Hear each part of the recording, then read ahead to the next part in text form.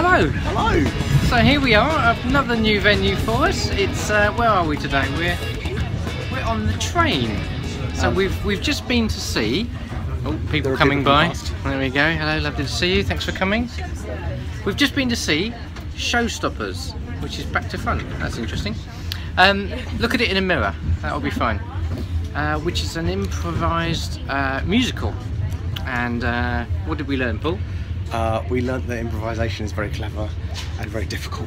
What it is when you're singing. It's a lot more difficult when you're singing, we discovered. In lots of harmonies.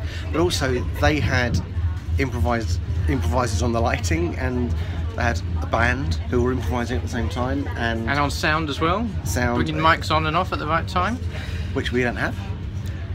So I think we're gonna have our work cut out for us. Yeah. But you know, what's the point in doing something if you know you can do it? Yeah. That's so. Sorry, someone else coming by. Nice view up my nose. There we go. Sorry about that. There's people there. That's all. Can't do anything about it. No, it's cool. So, just for those who are joining us, welcome. One of the tricks that we are going to be doing in Pip and Paul is hopefully going to be an improvised trick, and so we are immersing ourselves in improvisation currently. So we're going to lessons, or classes I should say, on a Wednesday, which we did just a couple of days ago. Yep. And here we are going to see Showstoppers, and we brought some beautiful people with us. There's Kat down here. Would you like to see Kat? I don't know how I can do that here. You could probably just turn it round. Okay, right, hang on 1 second. Sorry about my hand. Howdy. There's Kat and my sister who's disappeared. Okay, she's somewhere over there. I don't know where. So for the magicians watching, you might be wondering how we're going to improvise magic. I think what we're going to do is have 8 tricks, 6 tricks, 8 tricks, and understand the shape of those tricks in terms of a start, a middle and an end. Obviously there's some mechanics that go with it, and whichever direction the improv is going, we're going to look at what tricks fit that structure. So for instance, Professor's Nightmare, we know that 3 different things turn into 3 similar things, which turn into a different thing, possibly, which turn back into 3 similar things, which can turn back into 3 different things. And it's simple plot lines like that that we're looking to encompass, so that it allows us to play with the trick and the improvisation. So the concept of something appearing somewhere impossible, or disappearing from one place and going to another place. And how we can... much better said. Yeah, thanks. You might want to cut the first one, or leave it in if you want me to look stupid. That was so much better than your first attempt.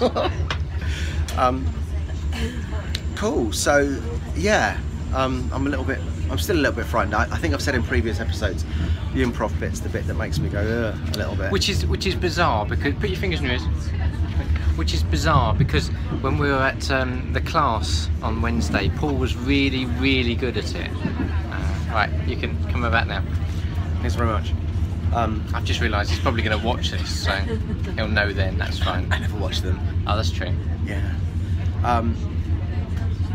So that's have we got anything else to say at the moment? I'm away. I'm away. So I don't know what we're going to do. You're not away now, although you are when this is released. Yes. So hang on. Sorry. Clapham Junction. Clapham Junction. That's fine. We're not getting off at Clapham Junction.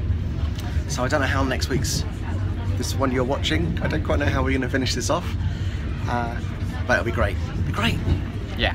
Yeah, and I hope you're having a lovely time in France, Paul. Thanks very much, Pip. Sunning yourself, and are you taking your wife, or is it a pleasure trip? Oh, I forgot she's there, sorry. Should have seen her face. Ow! Get off! She's violent, your wife. That's why I married her. Oh look, another person come by. Thank you for coming. Do come again. Yes.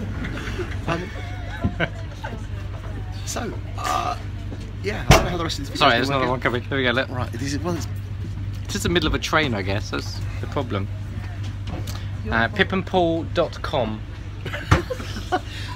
So tonight we can say we got a shout out on stage. In actual fact, it wasn't. Yeah, Pip and Paul did actually get a shout out. Yeah, we did. That's very true. Live on stage tonight. Pip and Paul show was mentioned on the stage tonight, and the whole show was based on an idea from Paul. In actual fact.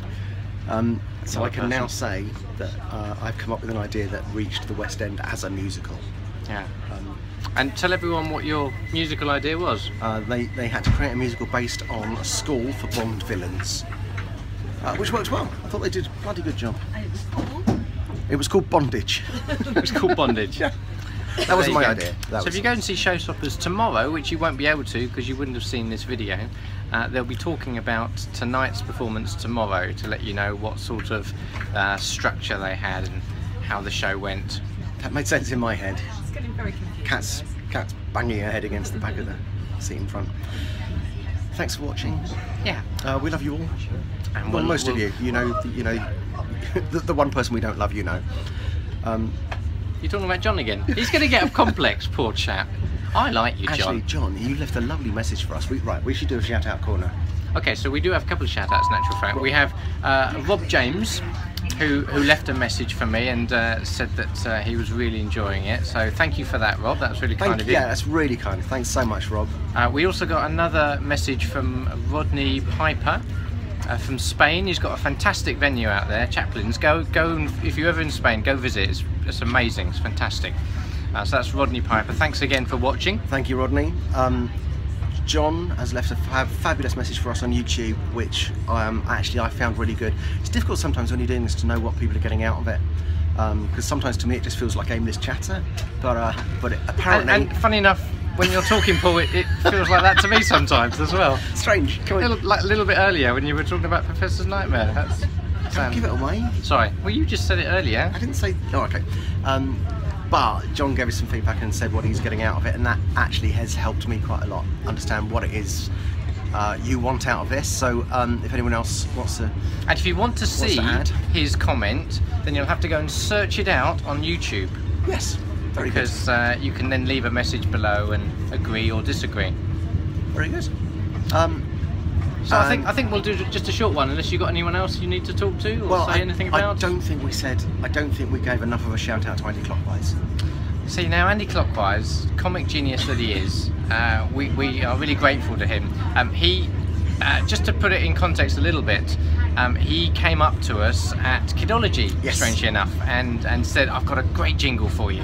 And he sang it to us just before I was about to go on. So I went on, I was laughing away at his jingle, not at what I was doing. And we saw him at the Magic Circle on Monday, and we thought, you know what, it would be lovely to actually get it on film. And so we asked him, and he very kindly said yes. So that's what you saw in the last video. Can I just say, if you ever get a chance to see Andy Clockwise work, you will see one of the most brilliant and anarchic and wildly funny acts. He is great. You never know what's coming next, but whatever it is, it's geniusly funny. And in fact, he does a bit of improvisation in the show, in actual fact. A lot of the show is sort of just working off reactions and things that happen. We saw a show that he was in recently, and he had a particularly troublesome child. It was a show for real people, as in adults, and it was a sort of comedy club type venue. But because it was summer holidays, we had children there as well, and there was one particular child who came up on stage and started playing with his stuff, and he dealt with it. He dealt with it brilliantly. Yeah. So big shout out to Andy. John Conway did a great comment for us. I think that's it from me, Rob James. Okay. So thank you very much, everyone. And we need to stop now because my arm is absolutely aching holding this camera. Look, see, look, I've got a long arm. Look at those muscles. Yeah. So until next time that we meet, it's goodbye from. Oh, wait, sorry. You can subscribe here, and just here is our social media. I'm gonna guess there. Yeah, you're gonna guess well. Good. So until we meet next time, it's goodbye from Pip. It's goodbye from Paul. Goodbye.